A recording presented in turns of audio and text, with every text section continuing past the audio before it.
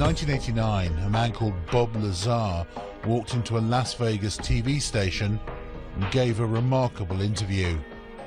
He said that he'd worked out in the Nevada desert at a top-secret facility known as Area 51.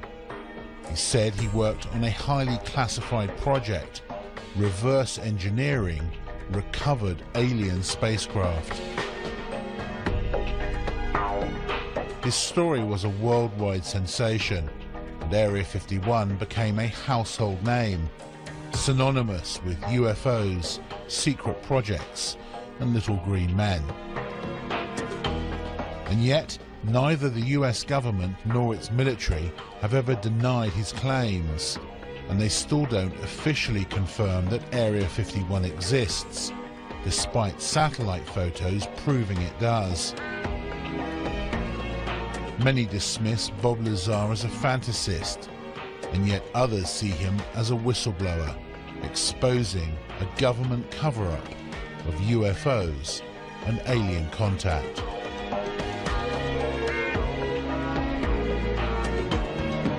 A once secret airbase in the Nevada desert is marking an unofficial anniversary today. Area 51 was one of the most secretive places on the planet, but that anonymity vanished forever because of what happened 25 years ago.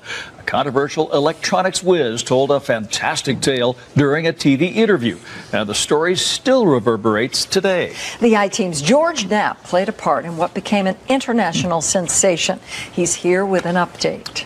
Setting the stage, Dave, you might not know this, but 25 years ago, a young anchorwoman named Paula Francis and I were prepping for the 5 o'clock news when we learned that our scheduled live interview had canceled. We placed a call to aviator John Lear to ask if he could get a friend of his to fill the spot, a guy who reportedly worked out near Area 51 and had seen flying saucers out there. It sounded outrageous at the time, but that interview with Bob Lazar turned Area 51 upside down. We coaxed a reluctant Lazar into returning to Las Vegas to talk about it.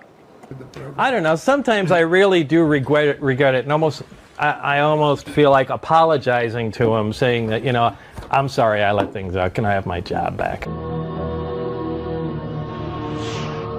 My personal opinion, based on comments I've gotten from the Deputy Director for Science and Technology at CIA, would seem to indicate that Bob was perhaps an unwitting participant in a program designed to introduce someone with a technical background to some elements of the UFO research projects going on out at the test site.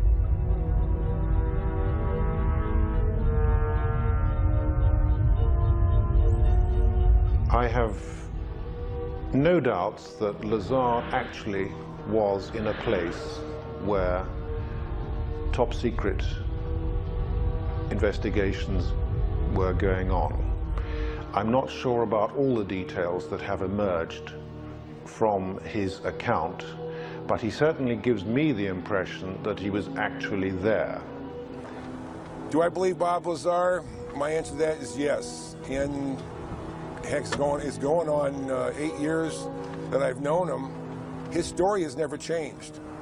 He wasn't in it for the publicity. He surely wasn't in it for the money. He lost everything he had. I believe he's totally sincere. As far as I can tell, he's a bright guy who tells a great tale and who's told it often to people who have not checked on him, who accept the notion that, well, the government wiped his slate clean. Basically, I think he had an experience. I think he saw some things that shocked him, was subject to some conditions and experiences that were very unnerving to him and very profound.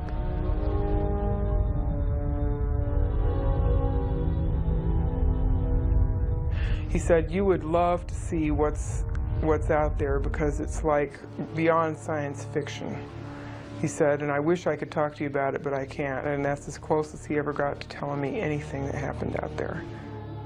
You'll find many people who have seen these discs. Question is, where do they come from?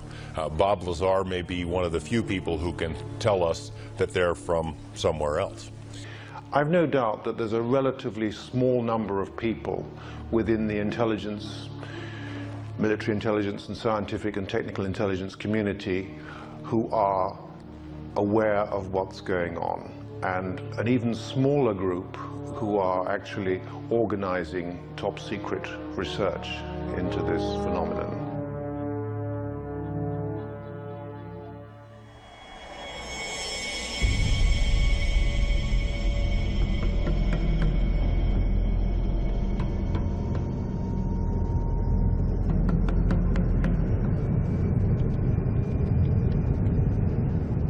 There's been an operating airbase out at the location known as Area 51 since the 1950s, when it was home to the CIA's top secret SR-71 Blackbird spy plane. Then in the 1970s, it became the test flight center for the F-117 stealth fighter and the B-2 stealth bomber.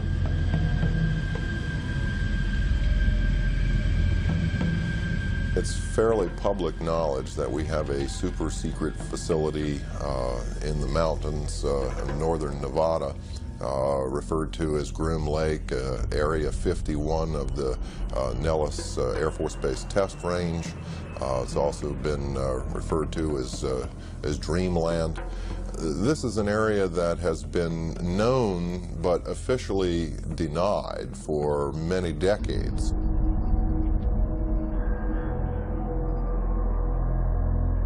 All of our super secret aircraft have been developed and test flown out in this particular area. So it only makes sense that if you have something as sophisticated as a flying saucer and the related technology to that, that would certainly be one of the prime locations you'd want to go.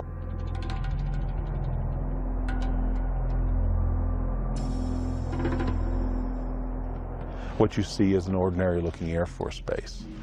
It's nothing to write home about, but because the government won't talk about it, everyone wants to see it. The military has never said there are no UFOs. It's never directly denied any of the Area 51 stories. It would have been so simple when these claims came out, these Papoose Lake claims, for the military to simply say, look, we have nothing there. They could take a few reporters to this area and show them. Nothing there. The military hasn't done it. The military has stonewalled. It has remained silent. And that's the most damning thing that they can do. Area 51 to this day is not acknowledged. That is to say, the Air Force does not admit that it exists. This status has been maintained very carefully, particularly in the last few years. The puzzle is that the base has clearly been very active for quite a while, and you can see that there are about 700 to 1,000 people traveling from Las Vegas every day.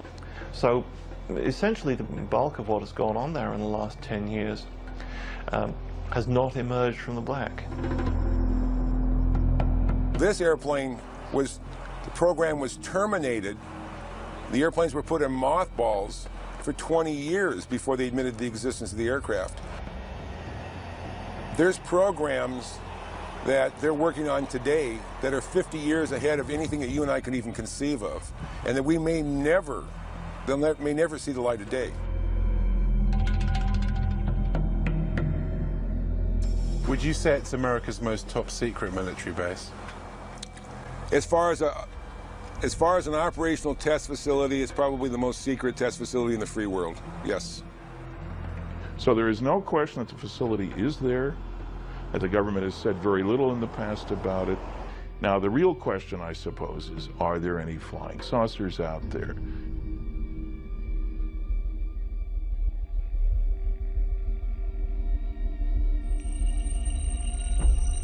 No one had associated flying saucers with Area 51 until Bob Lazar's interview hit television screens around the world. He said that he worked at an underground facility called S4. The top secret project was codenamed Galileo.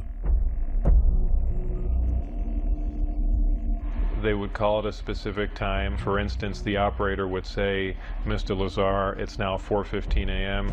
We expect you to be at McCarran Airport at 4:45. Your plane will be leaving at such and such time. I'd drive there, check in, board the plane, and the plane would fly out to Groom Lake. It would land there. I'd get off the plane and wait, and there would be a bus to take me and whoever else was going to S4, Papoose Lake, which is about 15 miles south of there, and then I would check in at S4. Tell me about how you felt on your very first trip out. The first trip out there, it was actually very exciting because it seemed so cloak and dagger to me, especially after I got in the bus with the blacked out windows. I kind of thought that was neat. Drove out to the site, and then it was checked in, guards walking around with guns, and I was sure what I was working on was going to be pretty fascinating.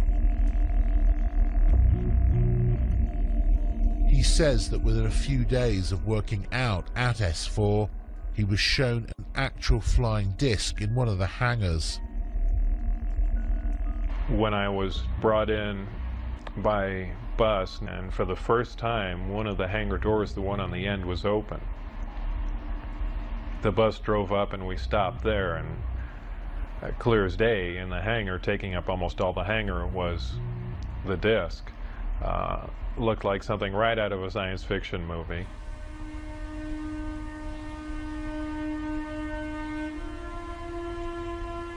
And as I walked in there, I thought, well, this is the new advanced aircraft we've been working on, and this is why people keep seeing flying saucers, because it's ours and we've just been testing it probably for all these years. And what color and size was it? It was a dull stainless steel, pewter gray, very unimpressive color-wise. About 52.8 feet in diameter and about 16 feet high. So was it actually a recovered craft that you were working on, or was it one that scientists had built as a mock-up of a recovered craft? Well, whether it was recovered, given, or what, it was not built as a mock-up. It was an alien craft built on another world. There was absolutely no doubt about that. Lazar claims that he was one of only 22 people who had something called majestic clearance to work on the craft itself. The whole aim of the project was to take these craft, or the one in particular that I was working on, and try and duplicate its systems and subsystems with earthly materials. The work that I did basically entailed back engineering the power and propulsion system, and I opted to start with the power, the reactor that ran the craft.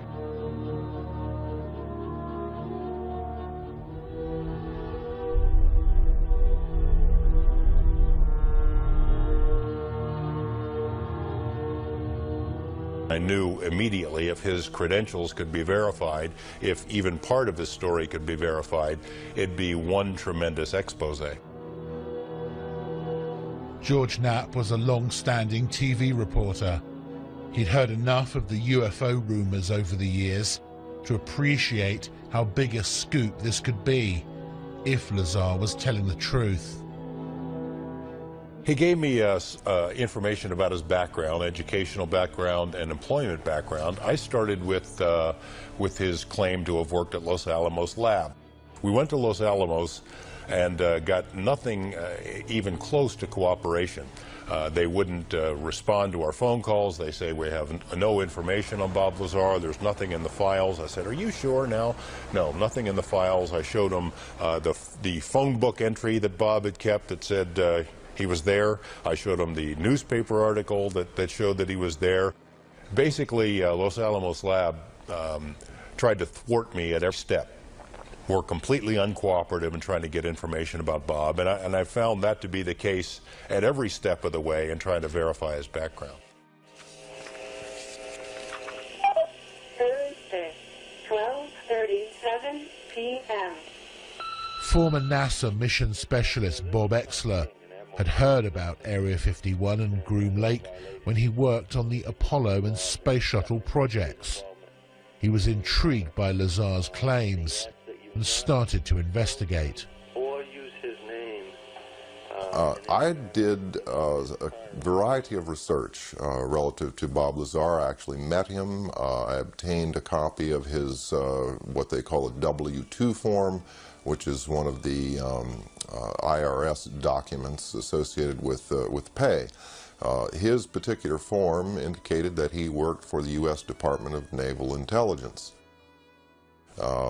They informed me that it was a genuine document. It was not something that had been fabricated. There were a variety of numbers, contract numbers and so forth issued on the document, which I was able to research, again finding that these were highly classified numbers. In fact, Internal Revenue Service ran into a brick wall when it came to trying to track down the actual employer associated with the document. And then again, with the Social Security Administration, we found that Bob Lazar's records had in fact been bleached clean. There was nothing there, in spite of the fact that the document clearly indicated that Social Security taxes had been taken out of his pay.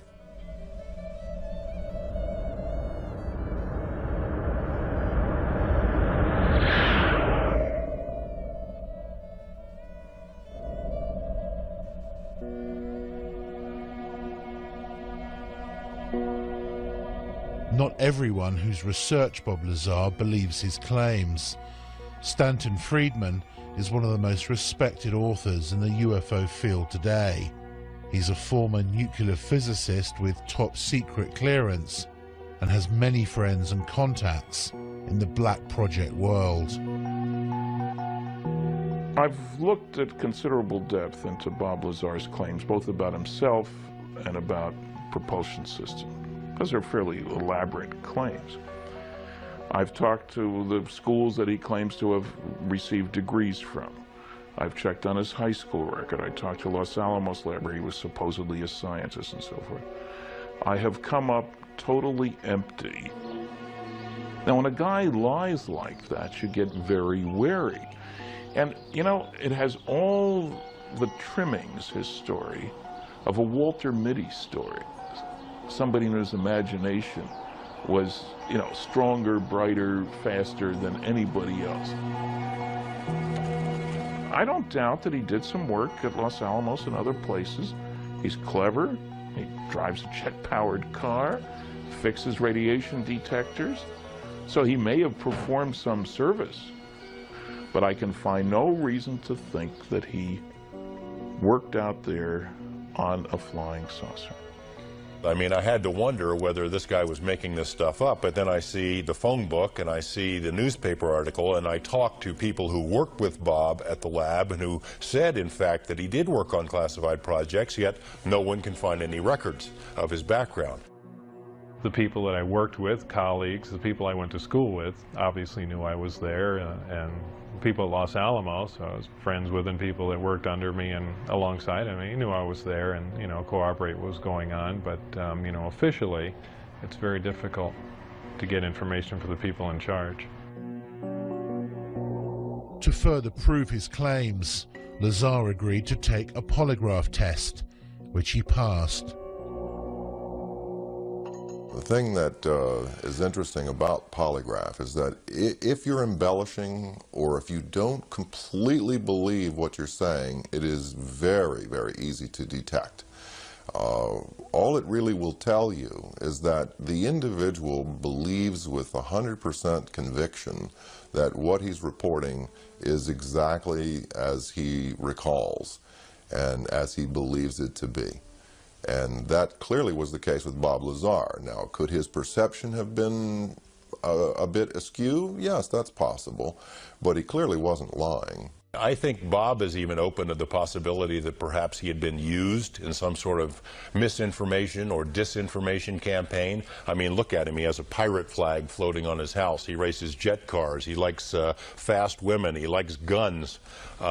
He's technically capable, so in that sense, he may be perfect for this kind of a program. Technically capable, scientifically knowledgeable, and yet completely discreditable at a moment's notice. If you wanted to test public reaction to a story about Area 51 and then suddenly discredit it afterwards, Bob may have been the most qualified person in the country.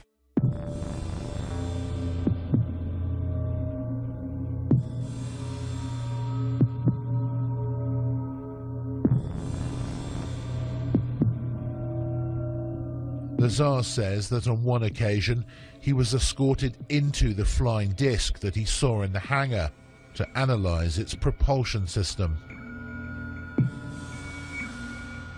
It was obviously made to be piloted by something smaller than the average human being, very cramped in there. What were the size of these seats that were in there?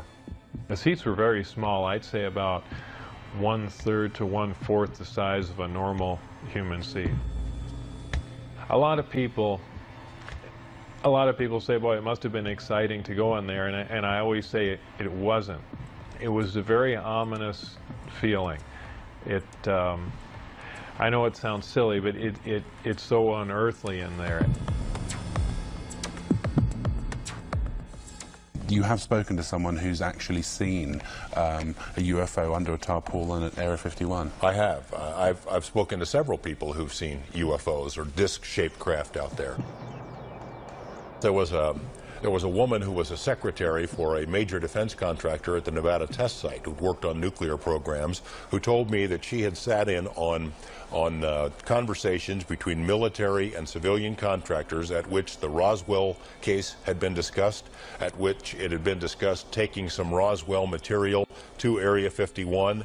The level of secrecy during those meetings was great. Afterward, they'd take the ribbons out of the typewriters she was typing on. She was ready to tell me about this, and I had this conversation with her on the phone. The next day after this conversation takes place, she's visited by two men who say that they work for the company she used to work for, reminding her that she is still under a security oath, told her, we know that you do a lot of traveling back and forth, a lot of long drives between Las Vegas and LA. We'd hate for something to happen to you or your family. No interview. I mean, it happened again and again and again. Same scenario.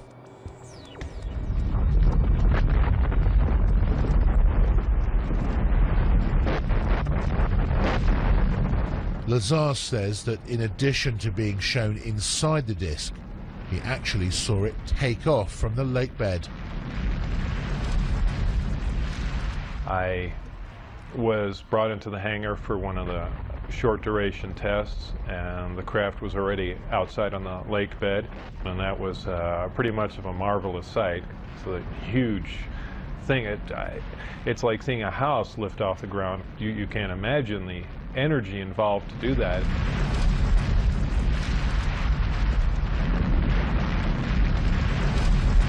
Because of the extremely high energy output and the fact that the outside of the craft is used as a conductor, that does ionize the air.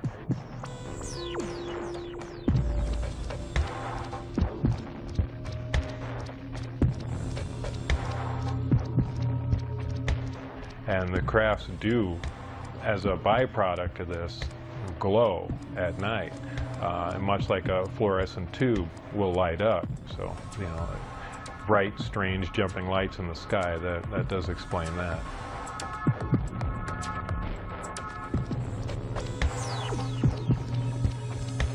Would you categorically say there is no way that humans could have built the craft that you saw? Absolutely. I will categorically deny that.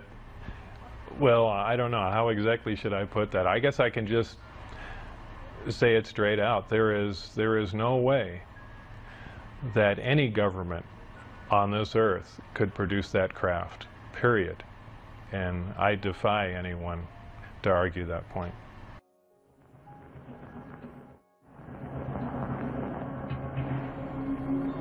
One of the big questions that's hung over this whole story is whether Lazar saw a man-made flying disc and not an alien spacecraft.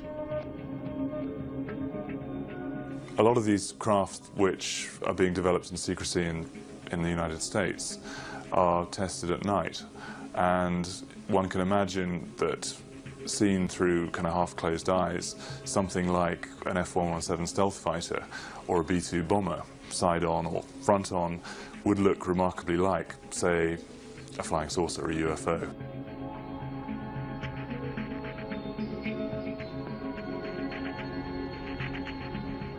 You see an F-117, or you see tacit blue, or you see a B-2. Particularly if you see it from some fairly unusual angle, you're going to have a very hard time relating that to conventional aircraft. Some of these things can look very strange indeed. So, you know, an unusual but decidedly terrestrial aircraft can certainly present the appearance of a disk from many angles.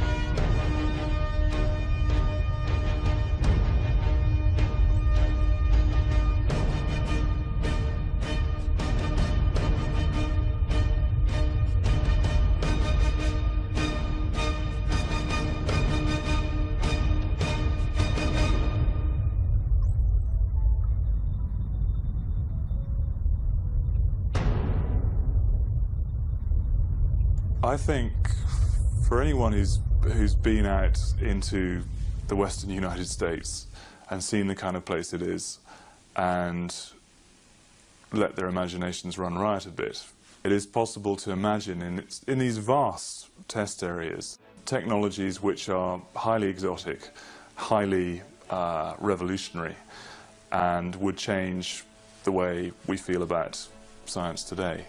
However, to say that that is alien science derived from beyond this world, I think is something which is just, it is unbelievable. It's too much to absorb.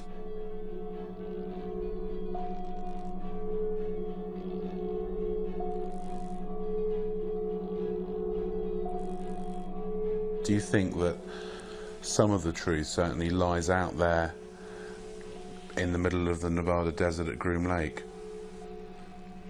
I would expect that some of the truth may very well lie out in the desert near Groom Lake. It's the right place for some of it to be. It's isolated, it's under control, it's high security.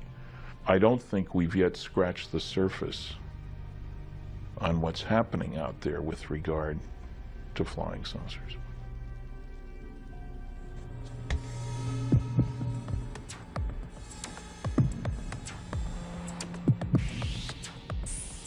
According to Lazar, the craft that they were secretly testing out in the desert at night used an exotic anti-gravity propulsion system. The reactor itself was an incredibly advanced system. This was an antimatter reactor. This is something we could only dream of having, something that could put out huge amounts of power that rivals several nuclear power plants running at capacity. What happens is a great gravity distortion is created, and you're essentially bending space toward the craft. The craft becomes part of that space, and then when the reactors, or when the gravity amplifiers are shut down, the craft is essentially where it was focused. It's a very difficult thing to grasp. It happens virtually instantaneously because of the fact that gravity distorts time. And if you're bending space and time along with it, when you wind back up in that place, you're there between the ticks of a clock.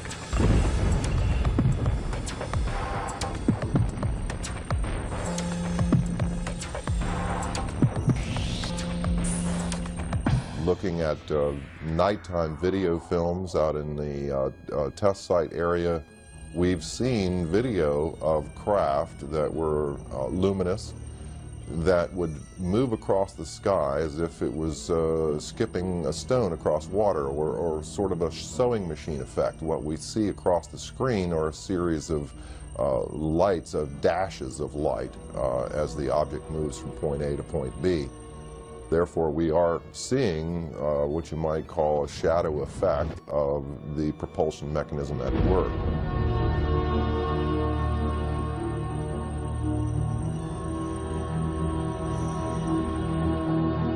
Bob Lazar is not the only person who's come forward and claimed to have worked out at the base on flying discs.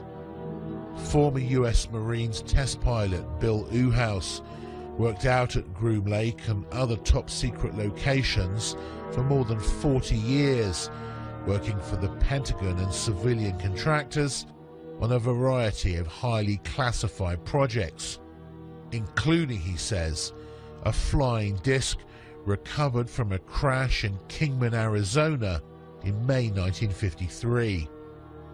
He said that he'd been cleared to do this interview and to discuss certain information, but asked us not to show his face. What were you actually working on out there? One of the things I worked on was a flying disc simulator. It was designed in New Mexico by a separate staff that built it in parallel with the actual craft that they had intended to fly. The purpose of the simulator was to train pilots to fly this strange-looking craft.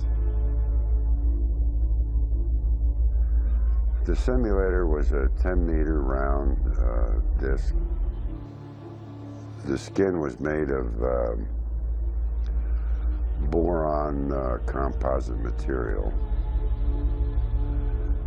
not unlike that you see on the F-117. How did you know how to build the simulator?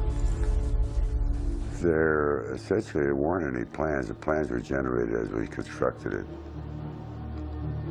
And there was a process there that took quite a while for us to even understand the concept way back in the 50s. Uhouse says that Lazar did work at Area 51. I think Bob is saying exactly what he knows, and I know a little bit about Bob from a different standpoint than a lot of the people know and what's been written about him, but Bob Lazar is not lying as far as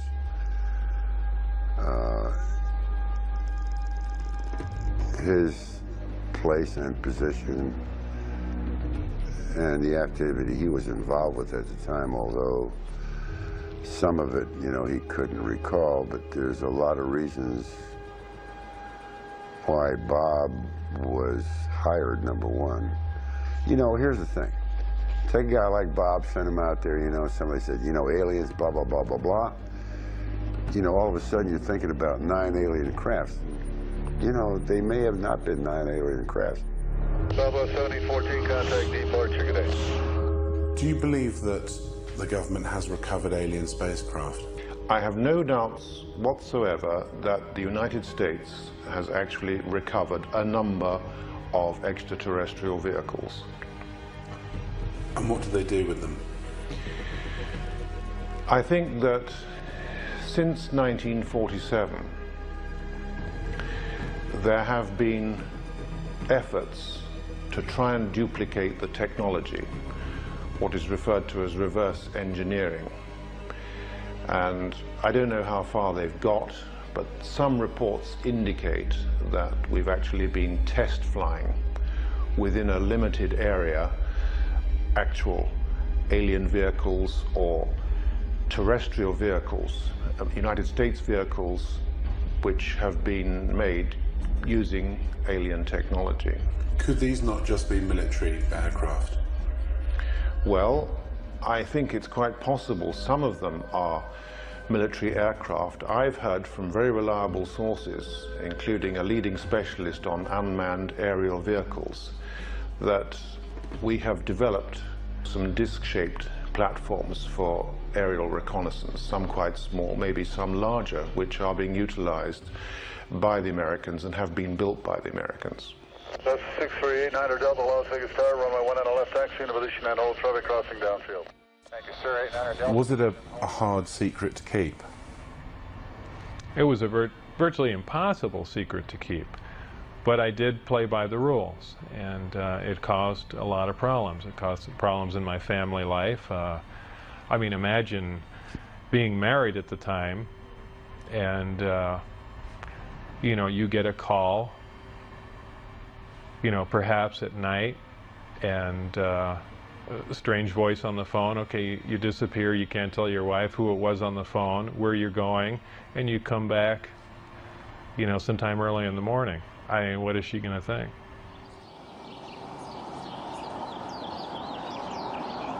Unaware of where he was going every day and being absent from home for long periods, Bob's relationship with his wife had deteriorated badly. This was seen as a potential security risk out at the base. My wife was having an affair with someone else, so they viewed that as a potential emotional instability, and they no longer wanted me coming out until things were cleared up, either for it, you know, it to break up or heal or whatever. But they, that's what put the brakes on everything there. And did they then stop calling you? Did you get very frustrated about that? Yeah, then I began to wonder, boy, now they've given me all this information and everything's coming to a dead stop. What's going on? And that's when I began to be concerned, and then that's when I said, you know, now it's becoming important that some other people know what was going on. As the silence turned from days to weeks, he finally decided to tell his wife and closest friends just what he'd been doing. Were you aware of the security implications?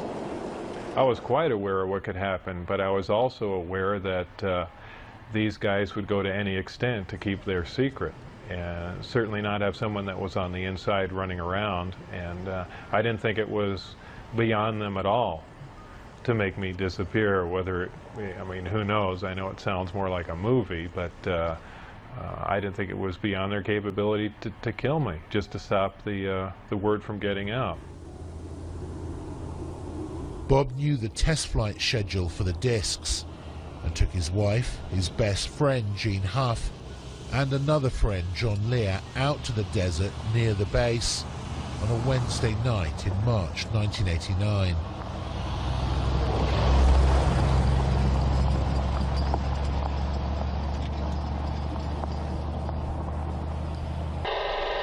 Huh, it started coming in too. How far away can that thing pick up stuff if it's like overhead, like up in the air? Overhead, 300 miles. Jeez. So it could be any one of these guys. Yeah. Yeah. Well, that sounds military to me.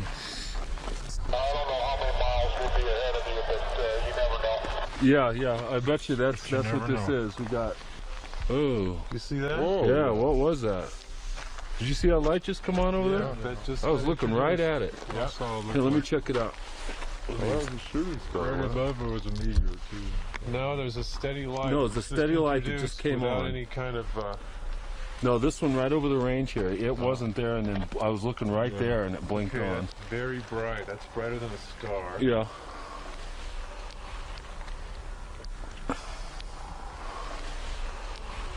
Huh? Doesn't look like landing lights. We got the light clear now, sir. We figured out what the problem is, and whatever that heading is, we're ready for it.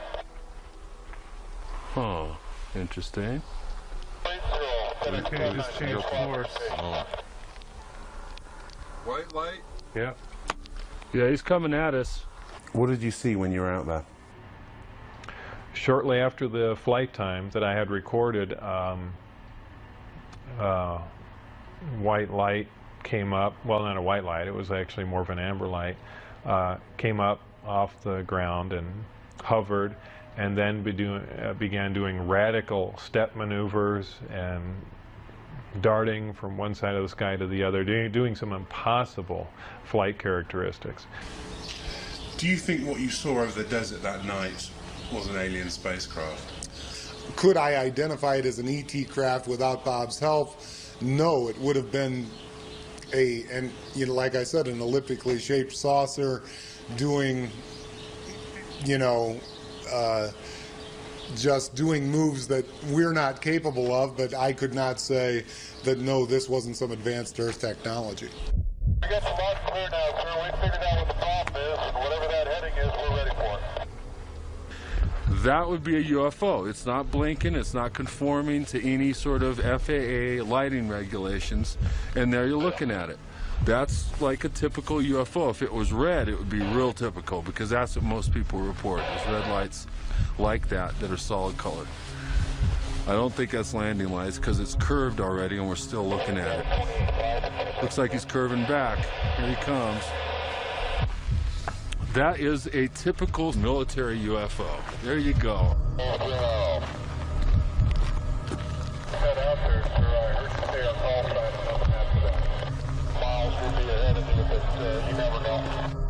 This small group went back to see 2 more Wednesday night flight tests, but on the 3rd trip, they were spotted, caught, and arrested. Bob was taken to Indian Springs Air Force Base and interrogated. That interrogation was about as intense as you can possibly get, right stopping short of shooting me in the head. What were they saying to you? Everything up to and including that, we can absolutely kill you right now and there'd be no one looking for you at all. And I mean, everything. They threatened my wife, they threatened to kill my wife, they said they'd stop at nothing. They said they thought they made that very clear. They couldn't believe that I had taken anyone out there to show them that, much less left with information like the flight test data, and wanted to know what else I had said, who else I had told specifically. They were crazy. They really were. They were completely out of control.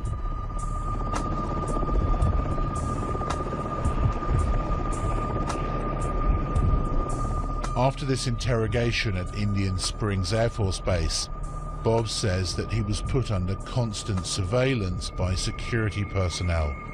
His phones were tapped, his movements were monitored, and he often found his car followed by military helicopters. Worried about what might happen to him and angry about how he was being treated, he decided to hit back and approached a local TV station about an interview. I thought if I did an interview in silhouette, it would be kind of pushing back a bit, where say, you guys stop, and not saying too much, but just saying enough just to let them know that I'm pushing back a bit and then lay off, or, it's going to get worse. It was really the only thing I could do. Did you get any calls from the military or from former workers to say, what the hell are you doing? Right after the interview aired, Dennis Mariani, who was my supervisor, called, and all he said was, do you have any idea what we're going to do to you now? And that was the end of the phone call.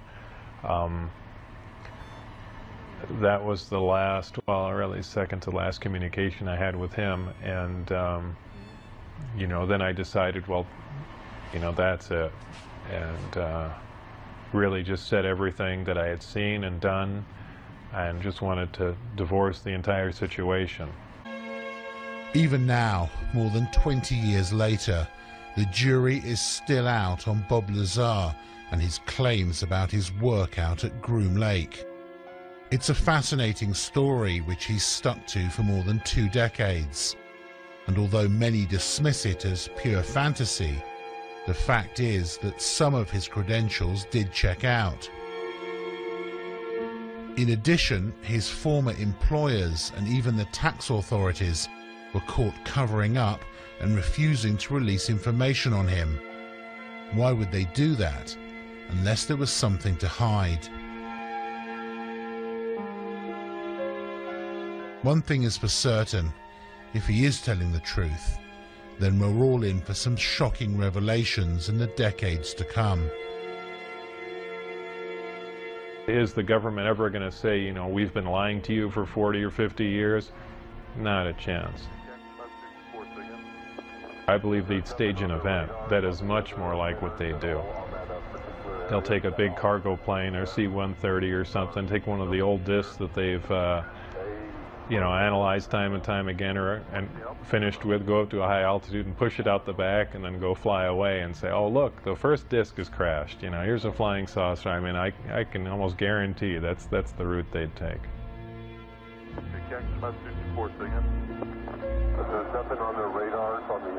Certainly there are a lot of questions about Bob's background that have not been satisfactorily answered. But there's too much that Bob knows, I think, that couldn't be explained any other way. He knows about the layout of the base. He knew about people who were involved in security checks. He knew when and where the test flights were going to take place because he took people out there 3 weeks in a row and they videotaped the tests. How did he know this stuff if he, in fact, did not have some kind of inside knowledge? Do you think he'd make a good conduit of information? I mean, essentially a patsy. Yes, I do. I think it's quite likely that Lazar was set up, perhaps to knowing that he would give out this information. It's likely to be a very long time before we discover what is actually being done out at Groom Lake now. They seem to wait anything from 15 to 20 years or more after something has been retired before they acknowledge its existence.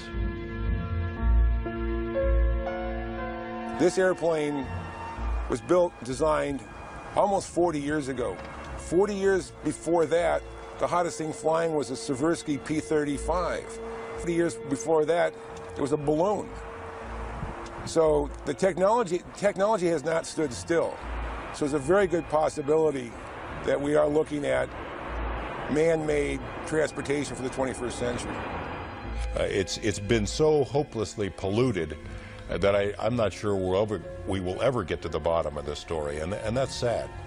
I suspect that whatever was out there, discs, alien or not, had now been moved to some other location, and we may never find them again. There might have been reason 40 years ago to believe that people couldn't handle the idea of alien visitation. I don't think that's true anymore.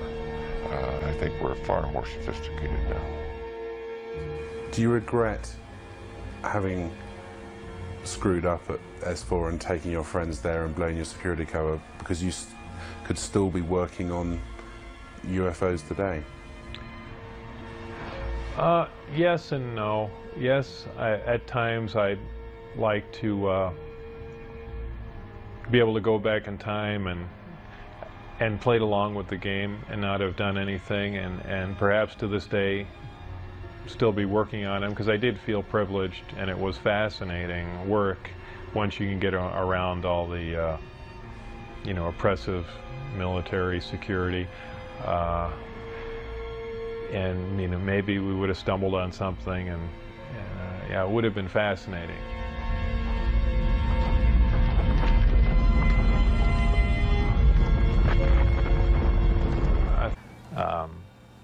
The craft lifted off the ground, virtually noiseless, other than a small corona discharge on the bottom of the craft, indicating the presence of high voltage.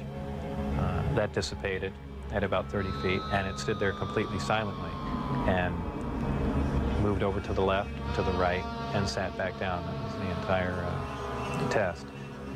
However, that was an extremely impressive test. Maybe to someone that really knows little about science or anything, that wouldn't be a whole lot, but you have to realize this craft was about 52 feet in diameter. I don't know exactly how much it weighed, but it weighed a lot. And this was quite a scientific feat, to lift something completely silently, under control, and you know, perform a maneuver like that. The craft itself was, I assume it was metal. It was cold to the touch, that's why I say it was metal, but it was a Brushed aluminum, actually just an unfinished stainless steel, not shiny finish to it. Had no seams. It was as if it was injection molded from one giant die. I was completely amazed. I can't really reflect on how it made me feel, but that was exciting. How would you define gravity? Could you describe in layman's terms its basic principles for us? Gravity is something difficult to explain because it's something that we essentially don't understand. It's just something that we can observe. Not much is really known about gravity.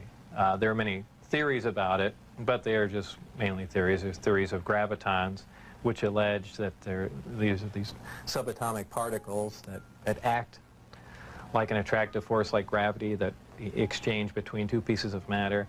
There's also a theory that gravity is a form of wave, an electromagnetic wave. But basically, gravity is a force. It's the attraction. It's the inherent property of matter to have gravity, a mutual attraction for each other, and it's basically all that we really know. Modern science, current science, right now, identifies one gravity. It's one force in nature. Apparently, through research at S4 or information gained from one of the crafts they were researching there, it appears that there are two different forms of gravity. One form works on an atomic scale, on subatomic particles, holding pieces of matter, holding atoms themselves together. Another works on a larger scale, the scale we're most familiar with, holding planets in orbit, holding ourselves to the ground, things of that sort. Because it produces a gravitational field, I wouldn't say the craft is invisible during the day. However, if you're under the craft, because of the way the gravity is being used, gravity bends time and space, and it bends light. If you are looking underneath the craft or from certain vantage points, you will actually see what's above the craft. It's really a trick of the way light bends under the influence of gravity. For instance, we can see stars that are behind the sun, that are blocked from our view by the sun. The reason we can see them is because the sun is a tremendous gravitational field and it's bending the light around it where we can see the star. Space-time and gravity are all essentially interrelated. They all act on one another. Gravity bends space. Gravity also distorts time. When you vary one, you essentially vary the other two. If you, as an example, if you have a massive body, say a planet or something that's making a lot of gravity, producing a lot of gravitational waves, if you will, it distorts space. It bends space to it. It also slows down time. These things aren't theories. We know them to be true. We cannot artificially create this because we can't create gravity. But this is how they're all interrelated. With traveling at the speed of light, there are several problems traveling at the speed of light. Just a couple of them are the fact that as your speed increases, so does your mass proportionally. In other words, the more energy you put in to go faster begins to slow you down by the fact that it's converted into mass. You have other problems like just traveling at such an extreme velocity, navigational problems, the fact that you might run into little tiny micrometeorites at speeds like this. They would undoubtedly destroy your craft. There's just a whole host of problems that you're going to run into just attempting to do something like that. Aside from the fact the amount of energy required to accelerate to the speed of light is horrendous. could you briefly describe Project Looking Glass and Project Sidekick for us? Project Sidekick was another project going on with Galileo. Galileo was the project that I was involved in. Sidekick dealt with any of the weapon potential of the craft, whether or not the craft had a weapon in it or could it be used as a weapon, but it had something to do with some sort of particle beam configuration where the gravity generator can be used as a lens to focus a weapon of some sort, similar to the SDI device we were working on in the the 80s, but with the potential of a focusing device using the gravity generator. And Project Looking Glass? Project Looking Glass dealt with the distortion, the fact that there's a time distortion, essentially looking back in time, and by that I do not mean looking back years ago to see the wagon train days. They're looking for distortions that are milliseconds in time, and what that was used for, I don't know, but that was just observing the time, the time distortion, time dilation phenomena of the craft in operation. What is element 115? Is it found here on Earth, or is it strictly an extraterrestrial material? 115 is strictly an extraterrestrial material. It probably occurs naturally in some other places, maybe other star systems. You know, some people not familiar with science or chemistry say, well, that's ridiculous, all the elements occur on Earth, you know. But that's not true. There are elements on the periodic chart that aren't found on Earth. I believe the Heavy Ion Research Lab in Darmstadt, Germany, has reached element 112 recently. So 115 isn't that far away. And when they synthesize it, it's not like they're making a couple ounces of it. They're talking about 1 or 2 atoms of it. To make any usable quantity of a heavy element like that is virtually impossible. Element 115 is in the top of the reactor. And the base of the reactor apparently is a small, something similar to a cyclotron. It's a particle accelerator. A particle is accelerated to high speed and then deflected up a small tube, and it's aimed at the 115. This transmutes the 115, similar to the way we do that in a normal particle accelerator. This causes a reaction, a radiation emission that we really haven't seen before. It produces antimatter. This antimatter is guided down a tuned tube and reacts with a gas. When matter and antimatter react, they convert to 100% energy. This energy is converted, heat energy, is converted to electrical power in the reactor itself. This is done through a thermoelectric converter. And this electrical power is used to power other subsystems on the craft, though there is no wiring, you know, as we would know it. Also, that's almost a byproduct of the reactor. The reactor also sets up a gravitational wave from the 115 being bombarded. This gravitational wave was present at the top of the reactor and is essentially guided in the same way microwaves are guided, through tuned tubes. And this goes to their amplifying cavities and through the projectors that are in the bottom of the craft. With the gravity generators running, is there thermal radiation danger to the crew? There is no thermal radiation while the reactor is running. The thermionic generator is 100% efficient, which is in violation of the first law of thermodynamics. But in fact, it works. Element 115 is stable. And for those familiar with chemistry, we know that elements with higher atomic numbers have shorter and shorter half-lives.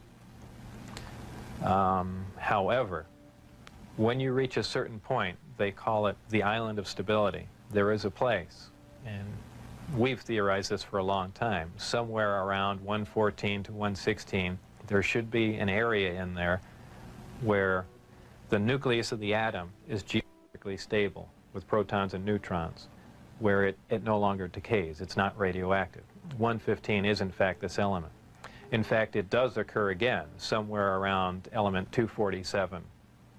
Of course, you know, we're nowhere near synthesizing that. We can only, you know, predict things like that. But that's where 115 is.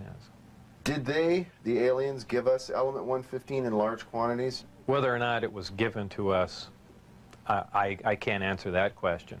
However, I was told that we have 500 pounds by one of my co-workers. How it was obtained and, you know, where exactly it came from, I don't know. Whether it came in one of the crafts or, you know, it was separate cargo somewhere. Anyone can speculate, but I was told that was the figure. You were able to get away with a sample of element 115. How much did you get away with? No comment. Several nighttime test flights, unofficially, while off the base. What did you see? The test flights I saw off the base, actually the best test flight was witnessed by my friends who I had brought out there. At the exact moment the craft was hopping around and doing some really impressive maneuvers, I had turned around and I think was looking for the video camera or something to that effect. But I missed some of the most impressive maneuvers. But the craft was similar to what was done before that I had seen close up, other than the fact that it went above the mountain range, moved a much greater distance at a much higher rate of speed.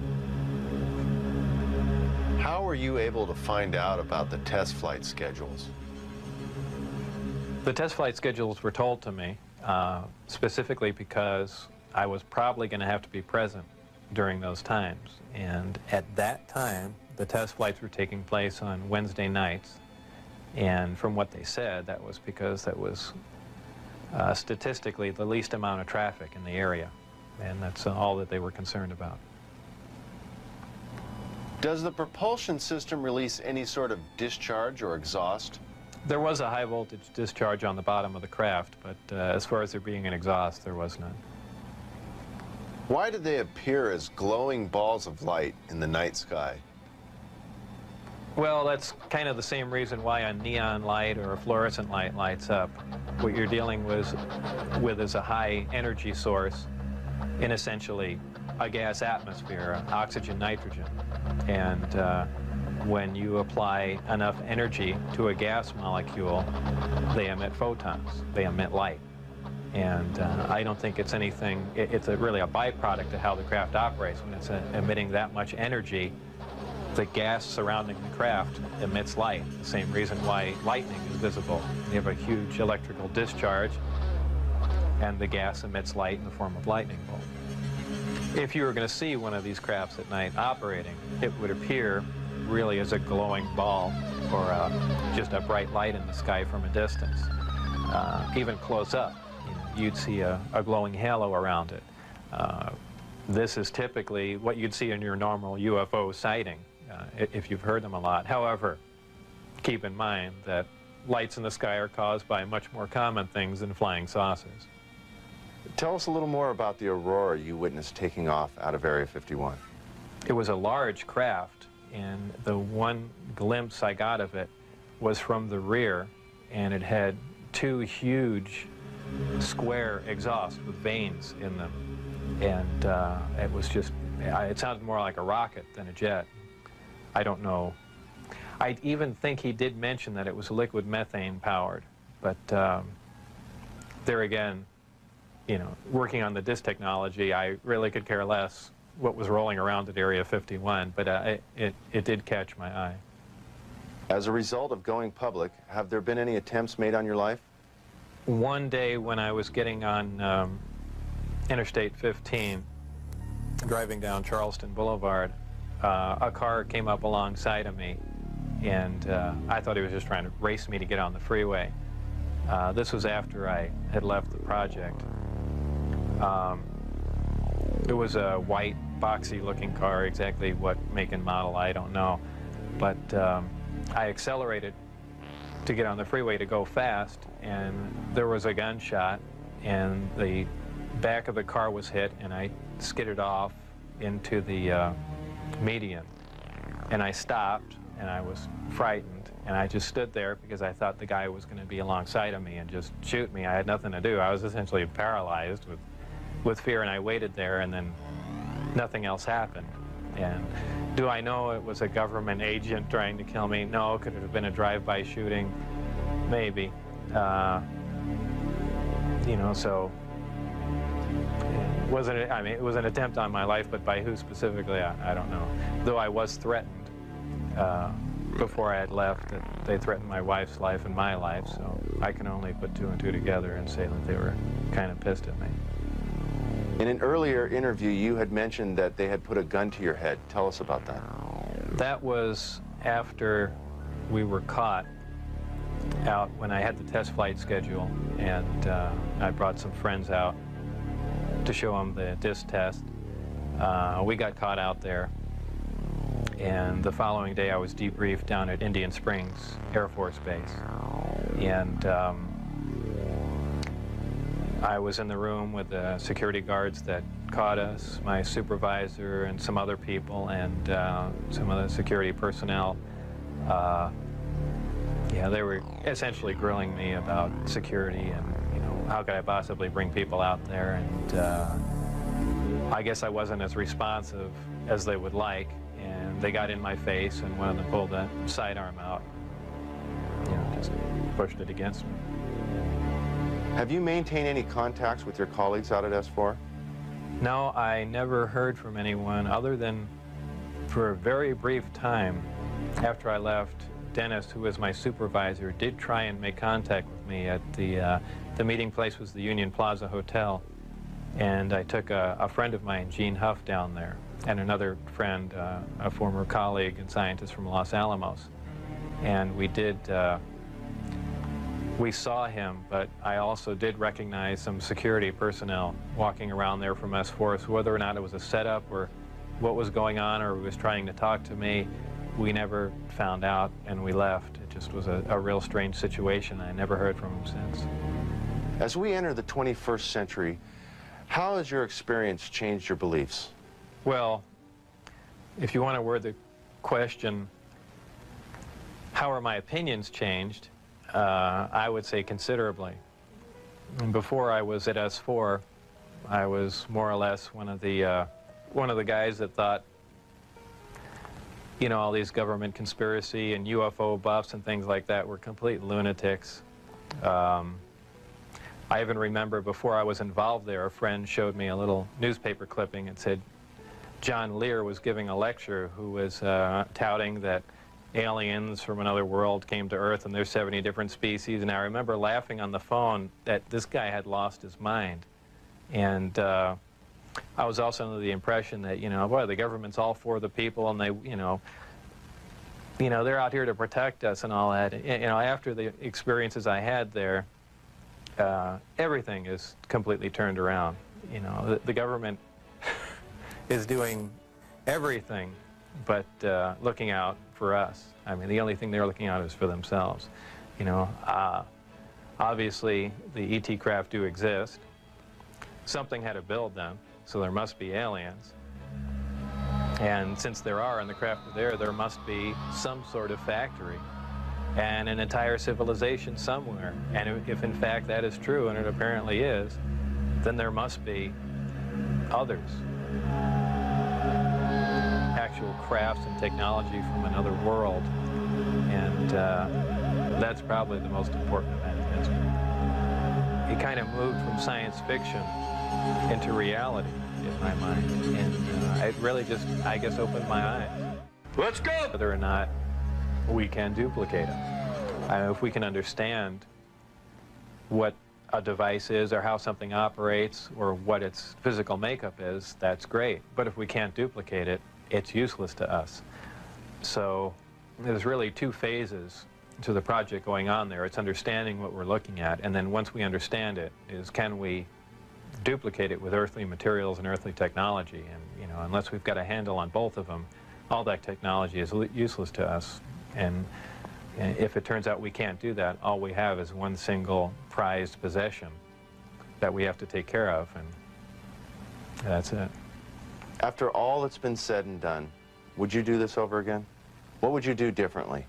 I would probably have played along for a longer time.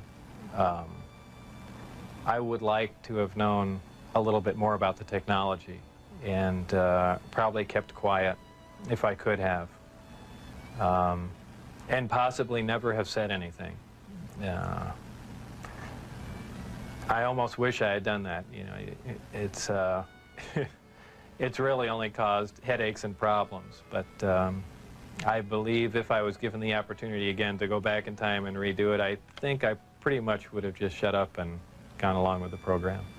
I would have much preferred that instead of the Navy or whoever it was that hand-picked a few renegade scientists here and there, that they turn it over to some more qualified people. Obviously, I was not the most qualified person on propulsion or field propulsion or anything of that sort. I was just some guy. I mean, they could have picked, I could have named 10 or 12 other guys that were more qualified than me.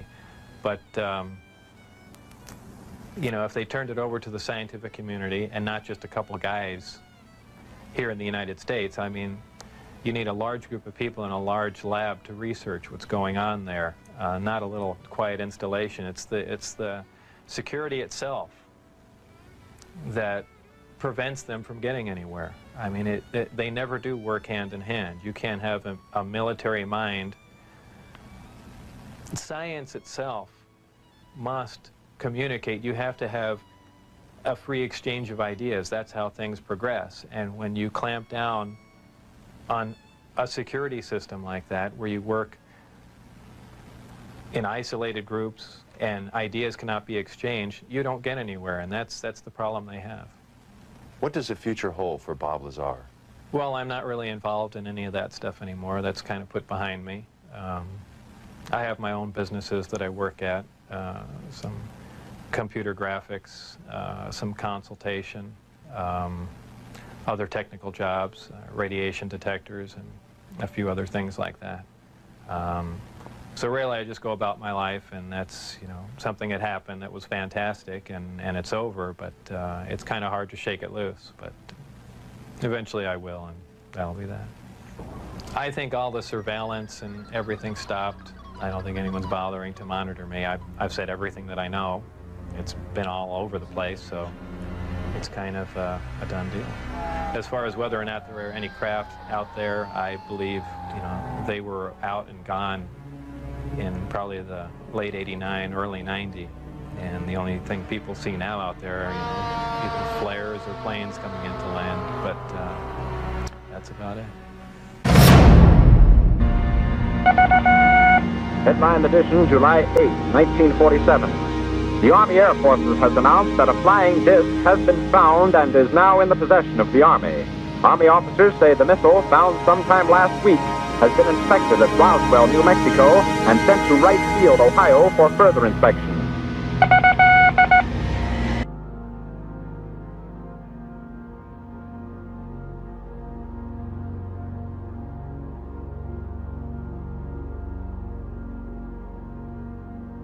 Why in the world someone would invest such an amount of money, of effort, of mise-en-scène to put together a 23-minute film of this kind? It defies reason. It doesn't make sense. I cannot relate these structures to abdominal contents. The liver, if it were the liver, should be over here to the right. I'm seeing a mass that I cannot readily explain, and I have great difficulty in correlating this with any human body that I have seen. As difficult as it is for me to say it, as reluctant as I am to say it, that what I have seen here does not appear to be a human being. What is this? I would prefer to say, for the time being, that it is humanoid.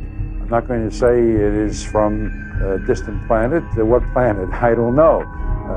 But I cannot say that it is a member of the human race as you and I know the human race. I have never performed an autopsy on any body that even closely resembles the being that we see on this film. There are 6 fingers on each hand, and there are also 6 toes on each foot. They're either pathologists or they're surgeons who have done a fair number of autopsies. This supposedly was filmed in 1947, and while things haven't changed, we see some things that would have been expected at that time, such as the use of a handsaw in removing the skull cap. I should also like to point out that this kind of a rectangular-shaped, somewhat sunken tray was the kind that I recall being around many, many years ago. We don't see these things around very much today, if at all.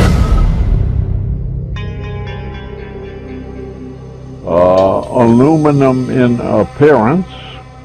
There were fragments of aircraft skin or whatever the thing was, and also some girders with pictures of hieroglyphic-like things on it. I took them to be owls, but who knows? An owl statue. While said to merely personify wisdom, the symbol of the owl has often been described as a prominent symbol of the aforementioned Illuminati. What does it mean? Sorry, I'm all touching you. It means a lot of different things, but I mean, it's what's important to me. I don't think it's not really for other people to really know about. It's not really for other people to really know about. Ye fools and priests! I spit upon your fire!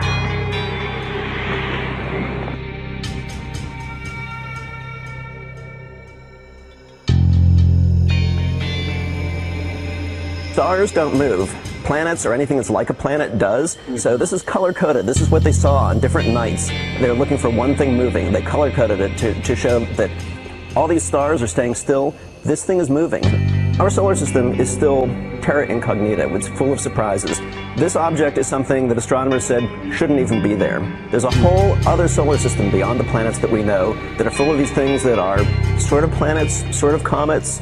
Some of them they call dwarf planets. That's what they're calling this one.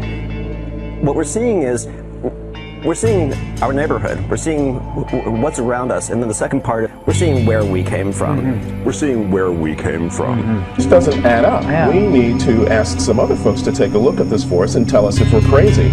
Ancient core of a gas giant that was ejected out to the farthest reaches of the solar system thousands and thousands and thousands of years ago. What does this tell us about our solar system? Well, one thing it tells us is that we don't really understand it as well as we thought we did. 30 seconds forward. We copy you down, Eagle.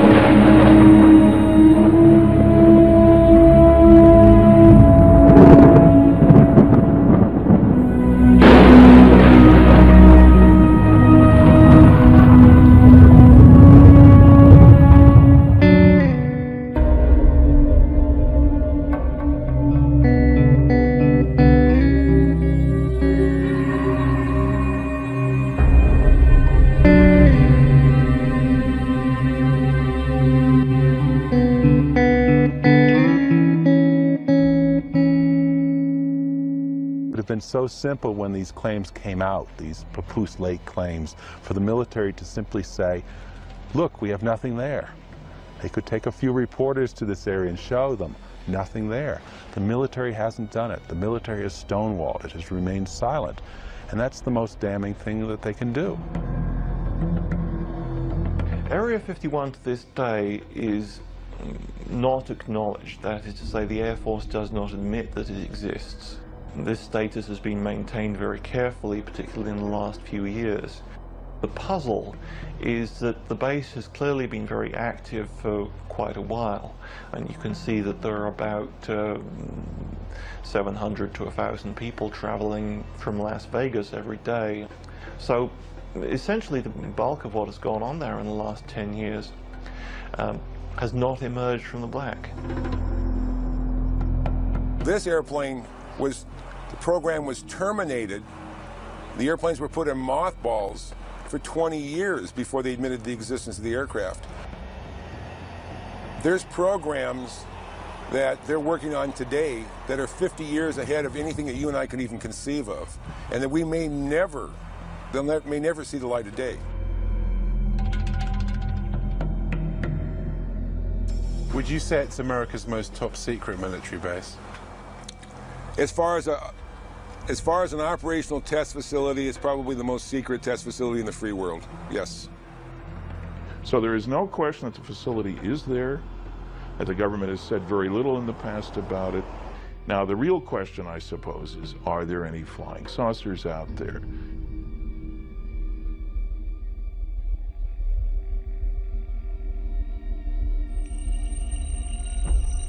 No one had associated flying saucers with Area 51 until Bob Lazar's interview hit television screens around the world. He said that he worked at an underground facility called S4. The top-secret project was codenamed Galileo. They would call it a specific time. For instance, the operator would say, "Mr. Lazar, it's now 4:15 a.m. We expect you to be at McCarran Airport at 4:45. Your plane will be leaving at such and such time." I'd drive there, check in, board the plane, and the plane would fly out to Groom Lake. It would land there. I'd get off the plane and wait, and there would be a bus to take me and whoever else is going to S4, Papoose Lake, which is about 15 miles south of there. And then I would check in at S4. Tell me about how you felt on your very first trip out. The first trip out there it was actually very exciting because it seemed so cloak and dagger to me, especially after I got in the bus with the blacked out windows. I kind of thought that was neat. Drove out to the site, and then it was checked in, guards walking around with guns, and I was sure what I was working on was going to be pretty fascinating. He says that within a few days of working out at S4, he was shown an actual flying disc in one of the hangars. When I was brought in by bus, and for the first time, one of the hangar doors, the one on the end, was open. The bus drove up and we stopped there, and clear as day in the hangar, taking up almost all the hangar, was the disc. Looked like something right out of a science fiction movie.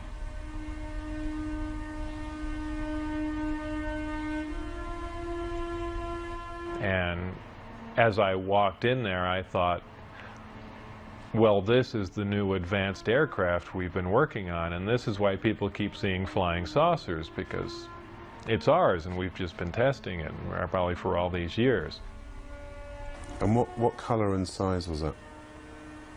It was a dull stainless steel, pewter gray, very unimpressive color-wise. About 52.8 feet in diameter and about 16 feet high. So was it actually a recovered craft that you were working on, or was it one that scientists had built as a mock-up of a recovered craft? Well, whether it was recovered, given, or what, it was not built as a mock-up. It was an alien craft built on another world. There was absolutely no doubt about that. Lazar claims that he was one of only 22 people who had something called majestic clearance to work on the craft itself. The whole aim of the project was to take these craft, or the one in particular that I was working on, and try and duplicate its systems and subsystems with earthly materials. The work that I did basically entailed back engineering the power and propulsion system, and I opted to start with the power, the reactor that ran the craft.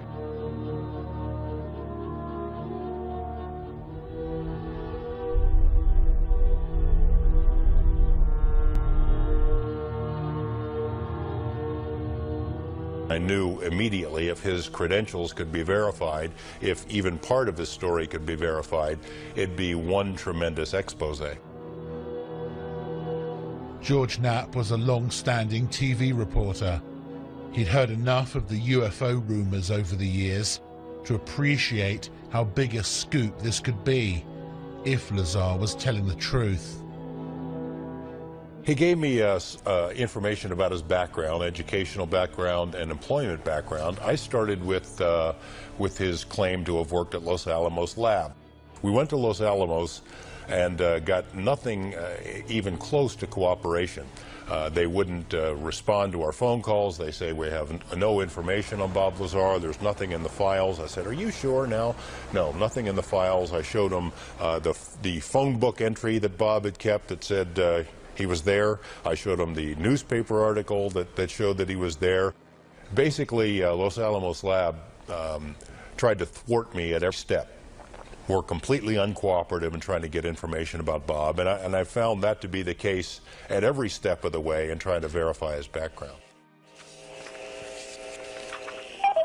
Thursday, 12:37 p.m. Former NASA mission specialist Bob Exler had heard about Area 51 and Groom Lake when he worked on the Apollo and Space Shuttle projects. He was intrigued by Lazar's claims and started to investigate. Or use his name. I did a variety of research relative to Bob Lazar. I actually met him. I obtained a copy of his what they call a W-2 form, which is one of the IRS documents associated with pay. His particular form indicated that he worked for the U.S. Department of Naval Intelligence.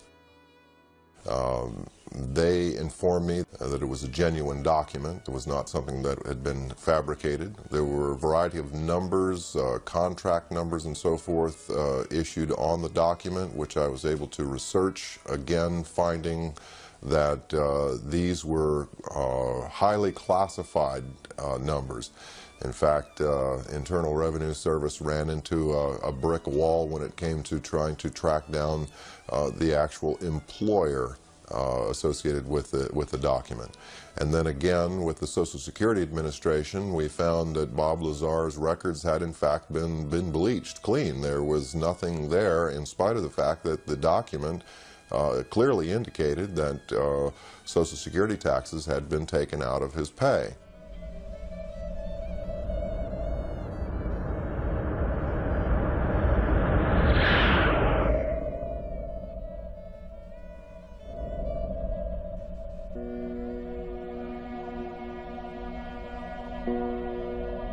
Not everyone who's researched Bob Lazar believes his claims.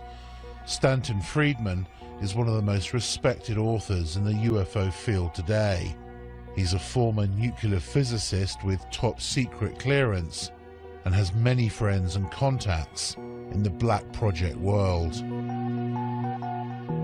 I've looked at considerable depth into Bob Lazar's claims, both about himself and about propulsion system.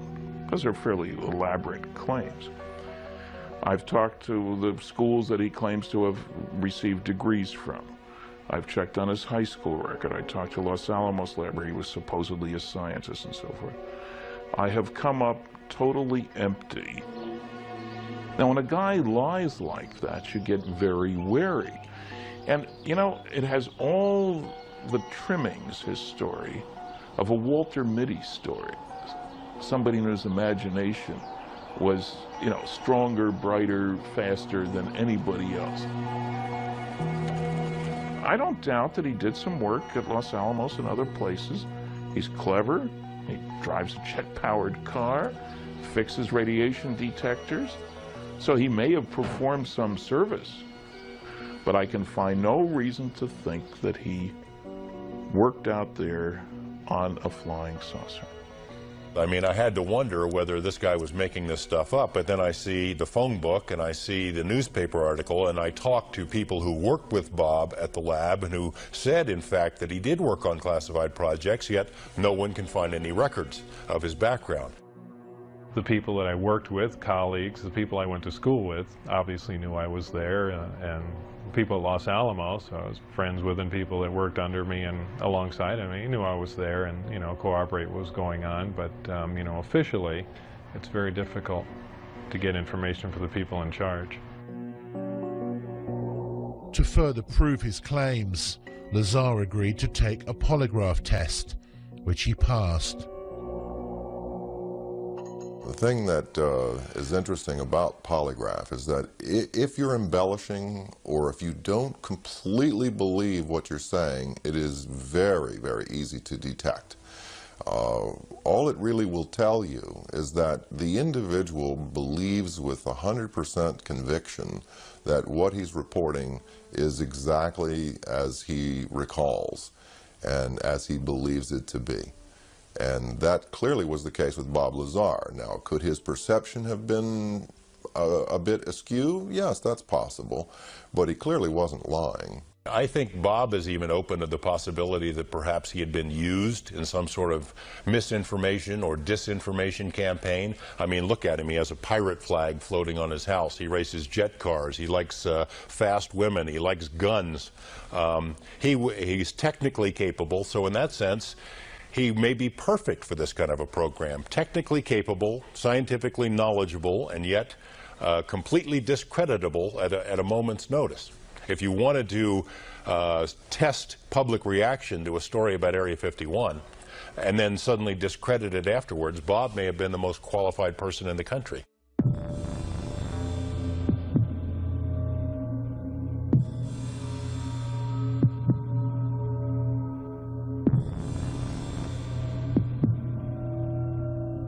Lazar says that on one occasion he was escorted into the flying disc that he saw in the hangar to analyze its propulsion system. It was obviously made to be piloted by something smaller than the average human being, very cramped in there. What were the size of these seats that were in there? The seats were very small. I'd say about 1/3 to 1/4 the size of a normal human seat. A lot of people say, boy, it must have been exciting to go in there, and I always say it wasn't. It was a very ominous feeling. I know it sounds silly, but it's so unearthly in there. You have spoken to someone who's actually seen a UFO under a tarpaulin at Area 51. I have. I've spoken to several people who've seen UFOs or disc-shaped craft out there. There was a woman who was a secretary for a major defense contractor at the Nevada test site who worked on nuclear programs, who told me that she had sat in on conversations between military and civilian contractors at which the Roswell case had been discussed, at which it had been discussed taking some Roswell material to Area 51. The level of secrecy during those meetings was great. Afterward, they'd take the ribbons out of the typewriters she was typing on. She was ready to tell me about this, and I had this conversation with her on the phone. The next day after this conversation takes place, she's visited by two men who say that they work for the company she used to work for, reminding her that she is still under a security oath, told her, we know that you do a lot of traveling back and forth, a lot of long drives between Las Vegas and LA. We'd hate for something to happen to you or your family. No interview. I mean, it happened again and again and again. Same scenario.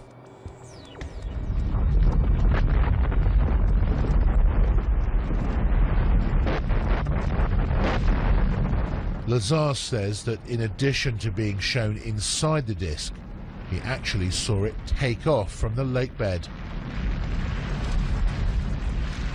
I was brought into the hangar for one of the short duration tests. A flying disc recovered from a crash in Kingman, Arizona in May 1953.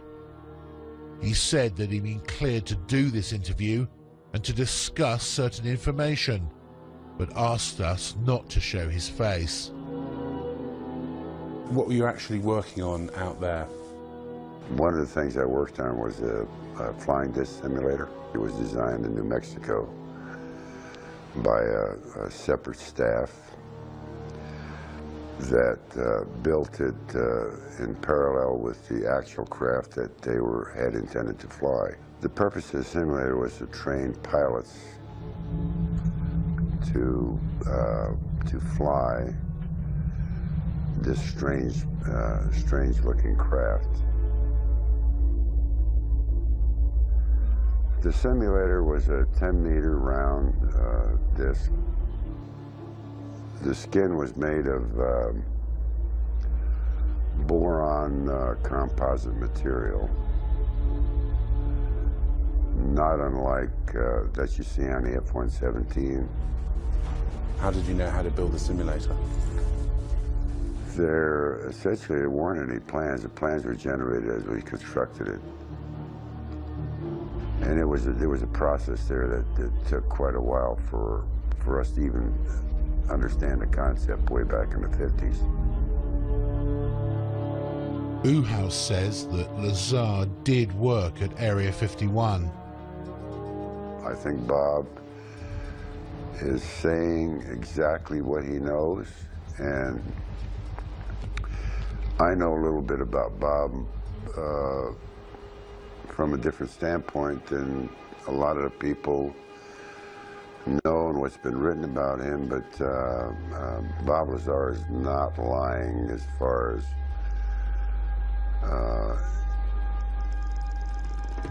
his place and position and the activity he was involved with at the time, although some of it, you know, he couldn't recall, but there's a lot of reasons why Bob was hired, number one. You know, here's the thing. Take a guy like Bob, send him out there, you know, somebody said, you know, aliens, blah, blah, blah, blah, blah. You know, all of a sudden you're thinking about 9 alien crafts. You know, they may have not been 9 alien crafts. Bravo 7014, contact departure, good day. Do you believe that the government has recovered alien spacecraft? I have no doubts whatsoever that the United States has actually recovered a number of extraterrestrial vehicles. And what do they do with them? I think that since 1947, there have been efforts to try and duplicate the technology, what is referred to as reverse engineering. And I don't know how far they've got, but some reports indicate that we've actually been test flying within a limited area actual alien vehicles or terrestrial vehicles, United States vehicles which have been made using alien technology. Could these not just be military aircraft? Well, I think it's quite possible some of them are military aircraft. I've heard from very reliable sources, including a leading specialist on unmanned aerial vehicles, that we have developed some disc-shaped platforms for aerial reconnaissance, some quite small, maybe some larger, which are being utilized by the Americans and have been built by the Americans. That's 6389 Delta, Las Vegas Tower, runway 1 and a left taxi, in position and hold traffic crossing downfield. Thank you, sir. 89 Delta. Was it a hard secret to keep? It was a virtually impossible secret to keep, but I did play by the rules, and it caused a lot of problems. It caused problems in my family life. I mean, imagine being married at the time, and you know, you get a call, you know, perhaps at night, and a strange voice on the phone. Okay, you disappear, you can't tell your wife who it was on the phone, where you're going, and you come back, you know, sometime early in the morning. I mean, what is she going to think?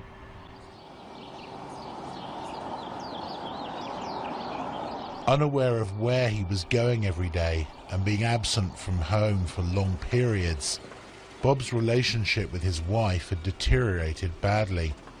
This was seen as a potential security risk out at the base. My wife was having an affair with someone else, so they viewed that as a potential emotional instability, and they no longer wanted me coming out until things were cleared up, either for it, you know, it to break up or heal or whatever. But they that's what put the brakes on everything there. And did they then stop calling you? Did you get very frustrated about that? Yeah, then I began to wonder, boy, now they've given me all this information and everything's come to a dead stop. What's going on? And that's when I began to be concerned, and then that's when I said, you know, now it's becoming important that some other people know what was going on. As the silence turned from days to weeks, he He finally decided to tell his wife and closest friends just what he'd been doing. Were you aware of the security implications? I was quite aware of what could happen, but I was also aware that these guys would go to any extent to keep their secret, and certainly not have someone that was on the inside running around. And I didn't think it was beyond them at all to make me disappear. Whether I mean, who knows? I know it sounds more like a movie, but I didn't think it was beyond their capability to kill me, just to stop the word from getting out. Bob knew the test flight schedule for the discs and took his wife, his best friend Gene Huff, and another friend John Lear out to the desert near the base on a Wednesday night in March 1989.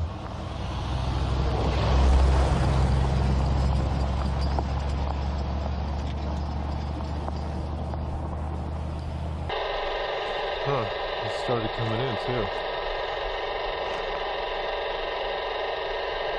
How far away can that thing pick up stuff if it's like overhead, like up in the air? Overhead, 300 miles. Jeez, so it could be any one of these guys. Yeah. Yeah. Well, that sounds military to me.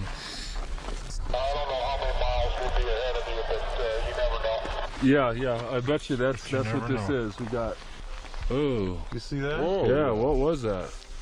Did you see that light just come on over there? That just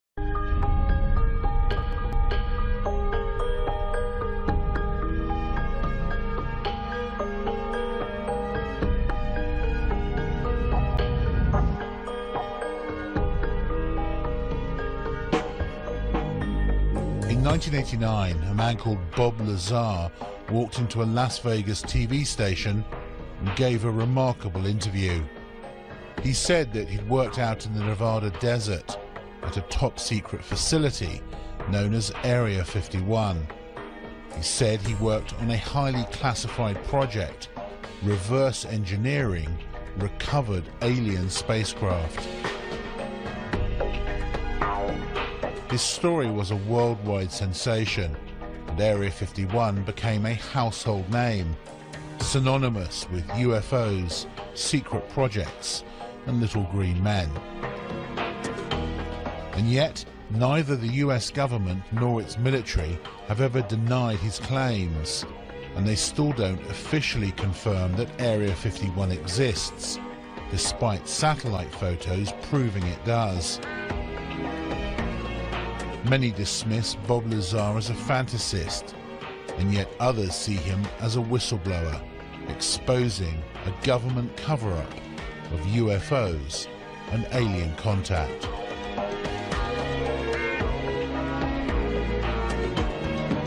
A once secret airbase in the Nevada desert is marking an unofficial anniversary today. Area 51 was one of the most secretive places on the planet, but that anonymity vanished forever because of what happened 25 years ago. A controversial electronics whiz told a fantastic tale during a TV interview, and the story still reverberates today. The I-Team's George Knapp played a part in what became an international sensation. He's here with an update. Setting the stage, Dave, you might not know this, but 25 years ago, a young anchorwoman named Paula Francis and I were prepping for the 5 o'clock news when we learned that our scheduled live interview had canceled. We placed a call to aviator John Lear to ask if he could get a friend of his to fill the spot, a guy who reportedly worked out near Area 51 and had seen flying saucers out there. It sounded outrageous at the time, but that interview with Bob Lazar turned Area 51 upside down. We coaxed a reluctant Lazar into returning to Las Vegas to talk about it. I don't know. Sometimes I really do regret it, and I almost feel like apologizing to him, saying that, you know, I'm sorry I let things out. Can I have my job back? My personal opinion, based on comments I've gotten from the Deputy Director for Science and Technology at CIA, would seem to indicate that Bob was perhaps an unwitting participant in a program designed to introduce someone with a technical background to some elements of the UFO research projects going on out at the test site.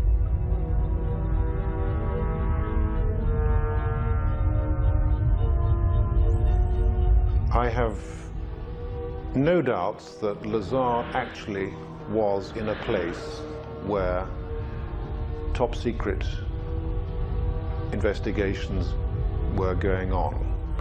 I'm not sure about all the details that have emerged from his account, but he certainly gives me the impression that he was actually there. Do I believe Bob Lazar? My answer to that is yes. And heck, it's going on 8 years that I've known him. His story has never changed. He wasn't in it for the publicity. He surely wasn't in it for the money. He lost everything he had. I believe he's totally sincere. As far as I can tell, he's a bright guy who tells a great tale and who's told it often to people who have not checked on him, who accept the notion that, well, the government wiped his slate clean. Basically, I think he had an experience. I think he saw some things that shocked him, was subject to some conditions and experiences that were very unnerving to him and very profound.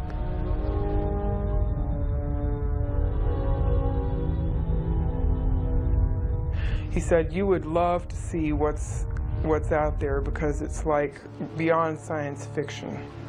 He said, and I wish I could talk to you about it, but I can't. And that's as close as he ever got to telling me anything that happened out there. You'll find many people who have seen these discs. Question is, where do they come from?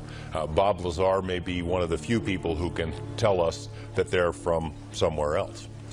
I've no doubt that there's a relatively small number of people within the intelligence, military intelligence and scientific and technical intelligence community who are aware of what's going on, and an even smaller group who are actually organizing top secret research into this phenomenon.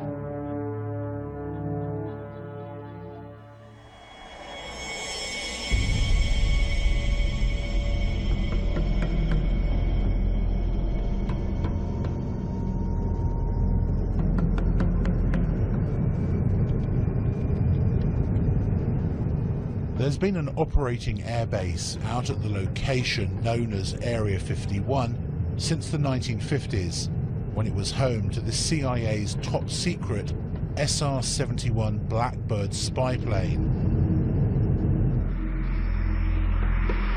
Then in the 1970s, it became the test flight center for the F-117 stealth fighter and the B-2 stealth bomber.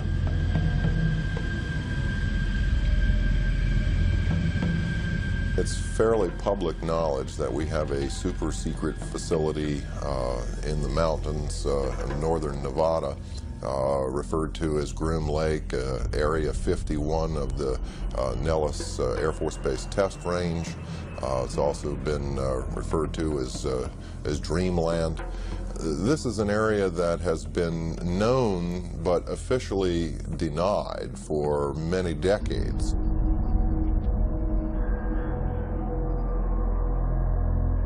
All of our super secret aircraft have been developed and test flown out in this particular area.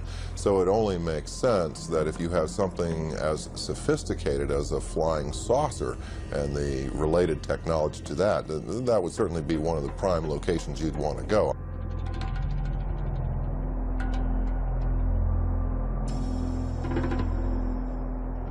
What you see is an ordinary looking Air Force base. It's nothing to write home about, but because the government won't talk about it, everyone wants to see it. The military has never said there are no UFOs. It's never directly denied any of the Area 51 stories. And the craft was already outside on the lake bed, and that was pretty much of a marvelous sight. It's a huge thing. It's like seeing a house lift off the ground. You can't imagine the energy involved to do that.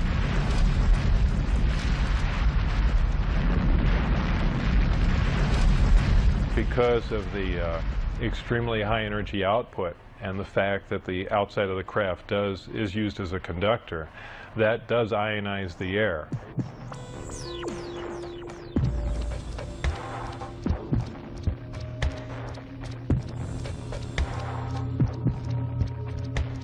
And the crafts do, as a byproduct of this, glow at night, much like a fluorescent tube will light up. So, you know, bright, strange, jumping lights in the sky, that does explain that.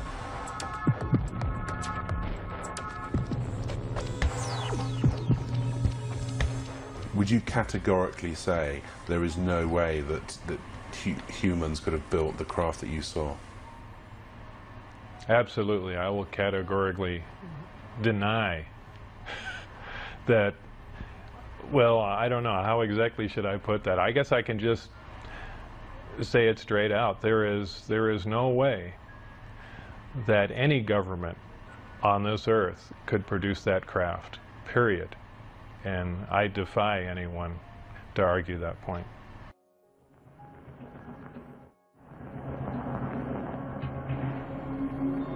One of the big questions that's hung over this whole story is whether Lazar saw a man-made flying disc and not an alien spacecraft.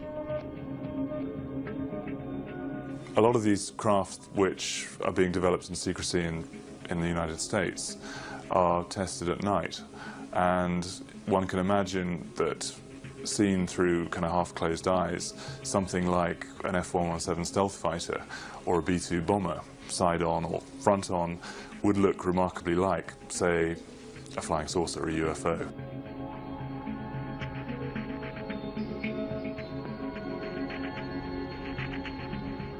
You see an F-117, or you see tacit blue, or you see a B-2. Particularly if you see it from some fairly unusual angle, you're going to have a very hard time relating that to conventional aircraft. Some of these things can look very strange indeed. So, you know, an unusual but decidedly terrestrial aircraft can certainly present the appearance of a disk from many angles.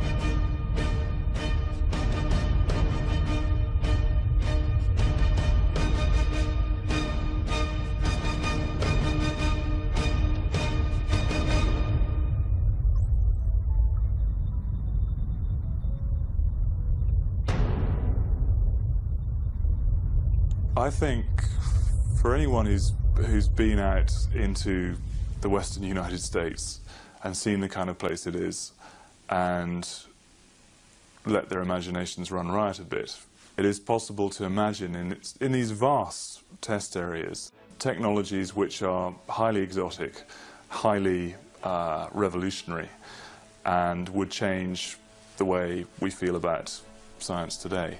However, to say that that is alien science derived from beyond this world, I think is something which is just, it is unbelievable. It's too much to absorb.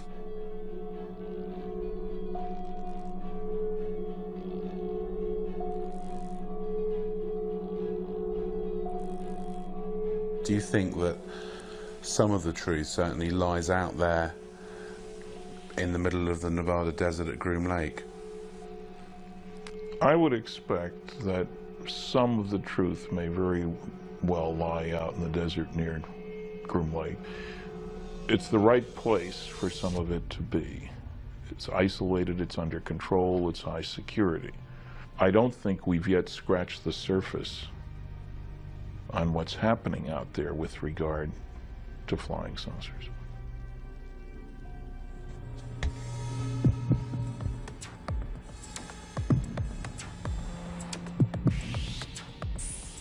According to Lazar, the craft that they were secretly testing out in the desert at night used an exotic anti-gravity propulsion system. The reactor itself was an incredibly advanced system. This was an antimatter reactor, This is something we could only dream of having, something that could put out huge amounts of power that rivals several nuclear power plants running at capacity. What happens is a great gravity distortion is created, and you're essentially bending space toward the craft. The craft becomes part of that space, and then when the reactors, or when the gravity amplifiers are shut down, the craft is essentially where it was focused. It's a very difficult thing to grasp. It happens virtually instantaneously because of the fact that gravity distorts time.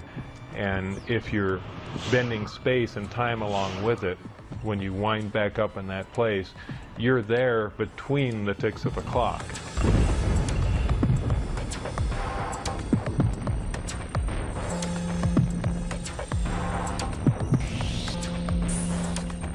Looking at nighttime video films out in the test site area, we've seen video of craft that were luminous, that would move across the sky as if it was skipping a stone across water, or sort of a sewing machine effect. What we see across the screen are a series of lights, of dashes of light, as the object moves from point A to point B.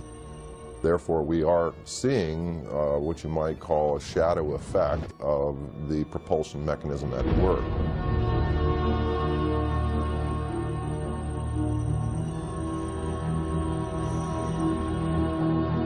Bob Lazar is not the only person who's come forward and claimed to have worked out at the base on flying discs. Former US Marines test pilot Bill Uhouse worked out at Groom Lake and other top-secret locations for more than 40 years, working for the Pentagon and civilian contractors on a variety of highly classified projects, including, he says,